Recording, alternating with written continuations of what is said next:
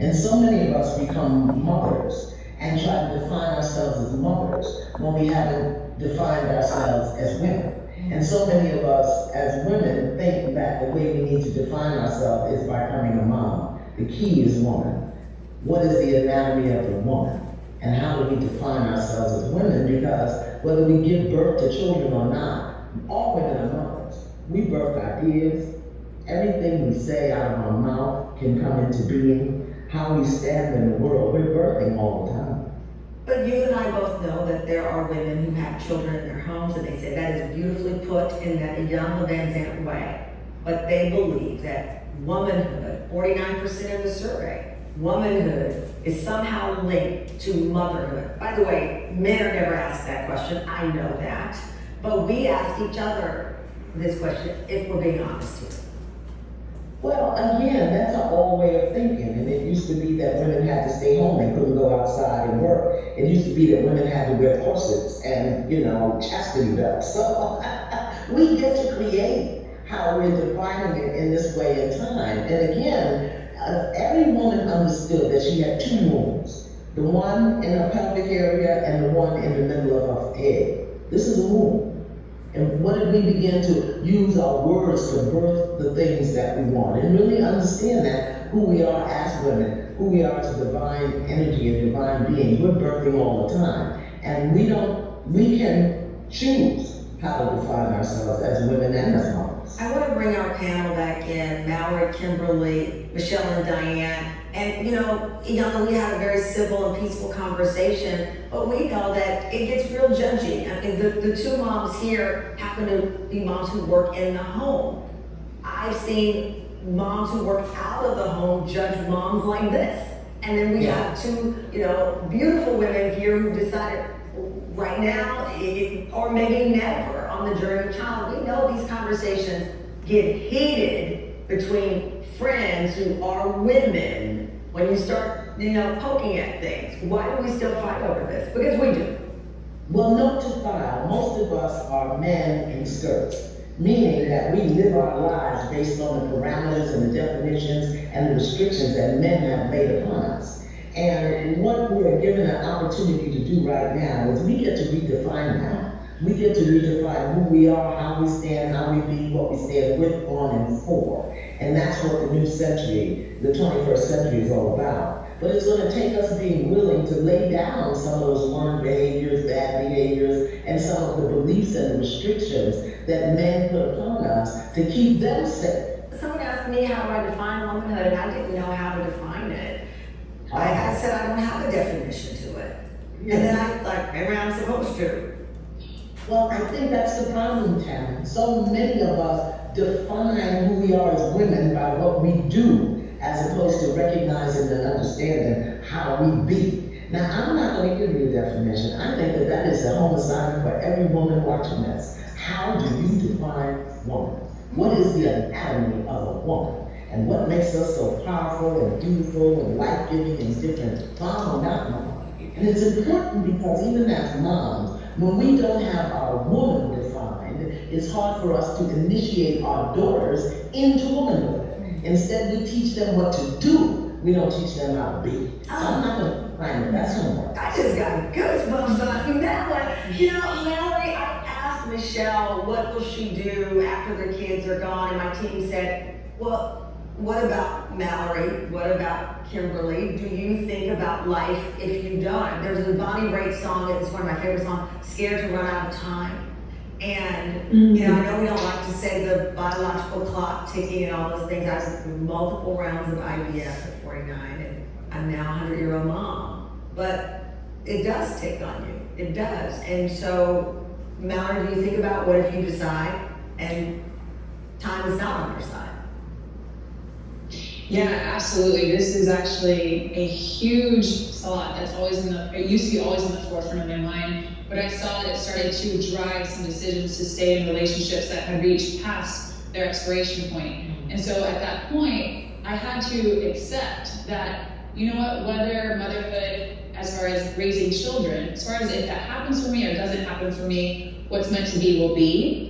And I need to stop putting this pressure, because that pressure only causes stress, which is actually blocking me from the woman experience that I'm meant to be having right now. I love that. And Kimberly, you have made the point of something I said before I had Moses. I was the best and am the best aunt in the world. They are my children and were my children. And everything that I'm pouring into Moses, I poured into Isaiah, Maya, Gianna, and Layla. And that, bro, it takes a village. It takes all kinds of women. Yeah, absolutely. I do want to reiterate, Cameron, that I have enormous respect for the work of motherhood, especially at this historic moment. I think that I'm probably not meant to be the primary adult, but I can be a heck of a good backup adult. And I think that my goal at this point in time and moving forward can be to alleviate some of the burdens off of the other mothers in my life.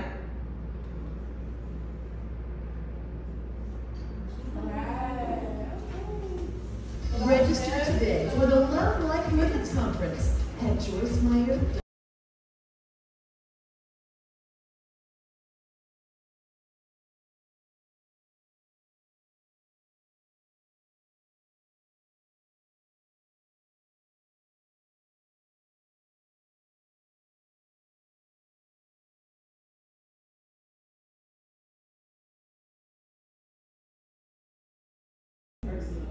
Feel free to think on them too, but sometimes things will pop up later. This is self, personal. Yeah, she did say personal. So, crisis. No, seriously, I was just gonna say that I haven't heard anybody say anything positive or anything in between. Negative. It's all been positive stuff, so that's interesting too. So that lets you guys know where your heads are. But later, after you say your positive thing, if a negative thing pops in, feel free to share that too. So identity crisis, that's a real thing. You said identity crisis, my first thought was scary. Yeah, I like that. Just from a personal experience. Yeah. Okay, well, thank you for that therapy. Healing. Reflection. Trauma. I was about to say. Expressive.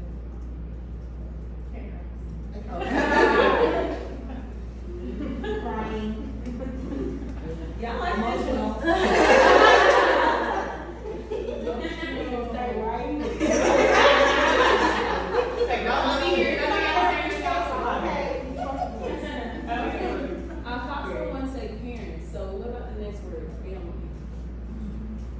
Generational curses. Trauma. Yeah. It's like self-defined. Okay.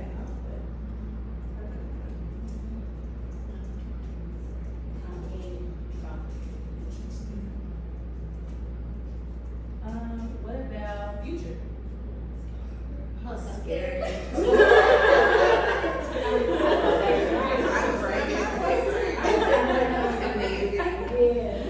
Our first thought was bright. What qualities make a woman woman? Being gracious. Independence. Authentic. Resilience. Confidence. Wise. Again, like she said, I think it's like an undefined type of thing. Like whatever it is that you think it is what it is. Gentle. Caring. Passionate. Loving. Forgiving. Kind-hearted. Poised.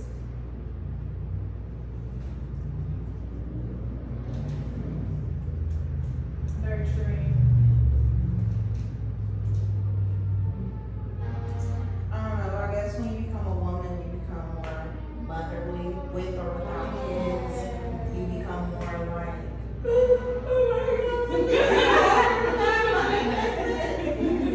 That's funny she said that and she wasn't here for the video. Yeah, that's what I was gonna say. The video was by, who was it by? Yeah, and they attacked that. They talked about how, womanhood and motherhood have become synonymous. well, I don't have any kids, but recently I made this personal stuff. I had a cocktail for a camp. That's why we're like, That's why she said why.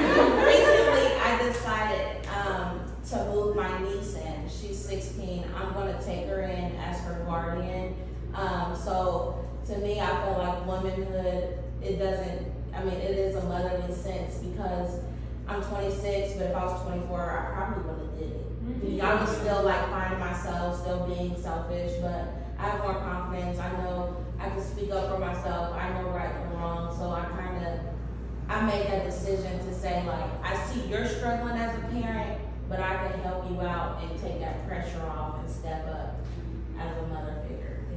Yeah, definitely. As a woman that is headed to her 50s, without kids, without ever being married, I dare somebody to tell me that I'm not a woman. I've gone through all of it, like every bit of it. The happiness, the joy of it, the beauty of it. My nieces and nephews definitely went above and beyond what the auntie role was supposed to be. It takes an emotional toll on you. It definitely does. And then when they got sick of me, then I became everybody's auntie. She's somebody's client auntie. I have 17 nieces and nephews, so my desire to have kids is out the window, but I'm very involved in kids. Yeah. Every time they do something, I'm like, Lord, just take the whole thing. I think a lot of hearing just around this was like women are very solution driven. I know like men are like, oh my goodness, but like we literally are like creative minds of actually always finding a solution at the end of the day. Period. Like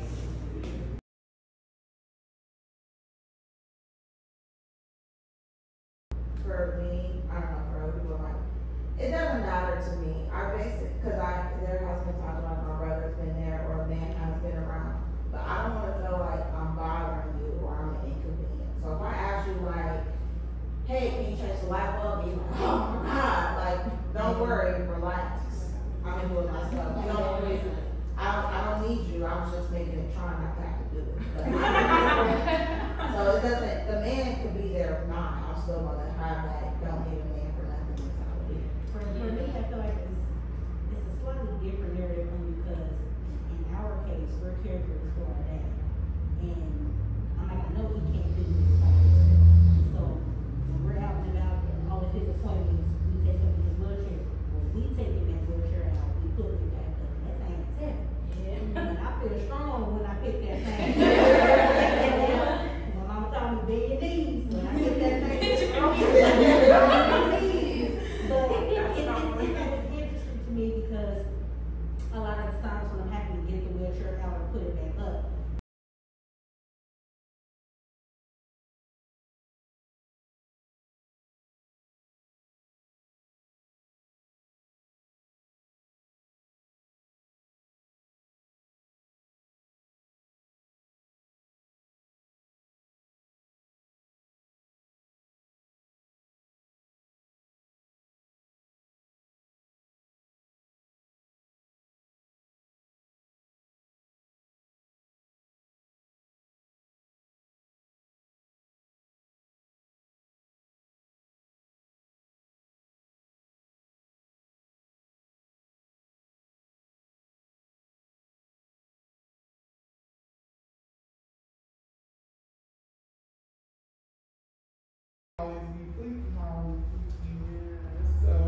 Just what are some of the different roles that you all personally have to play that make you feel like, I'm kind of don't feel womanly, but I do feel like a badass?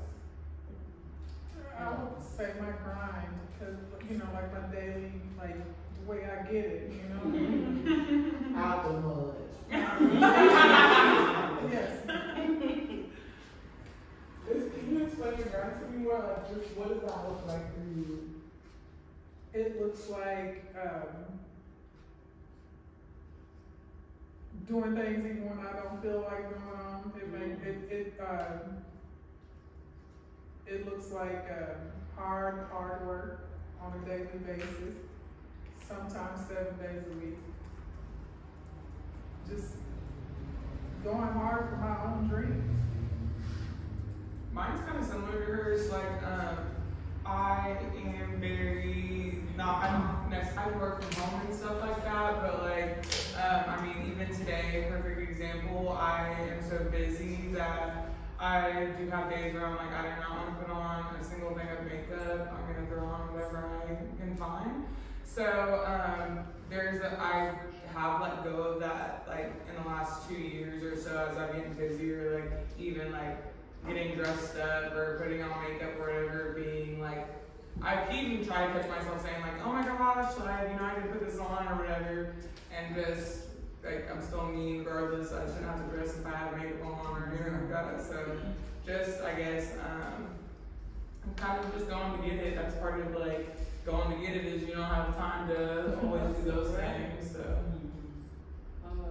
I would say being opinionated, and I personally don't think that that's not a feminine quality, but it is something that's, you know, kind of, a lot of people do feel like you should suppress your opinion sometimes. Of course, you know, as you evolve, you know how to do that in the right setting and the right times and stuff like that. But I've actually been there, like, you know, little kickbacks and stuff where you have male and female, and they'll kind of convey that maybe when we're having a group conversation or something, that that's something that they find that's not attractive, you know, a woman who's too opinionated or too assertive or something like that. But a lot of times there too, it's a good balance, you know what I mean? It's not somebody who's being overwhelming, it's just that they have their own mind. Right. So I think as we evolve, that's changed a little bit, but definitely if you think about it, even from the older time, you know, they didn't want women to speak. So yeah, I think that's.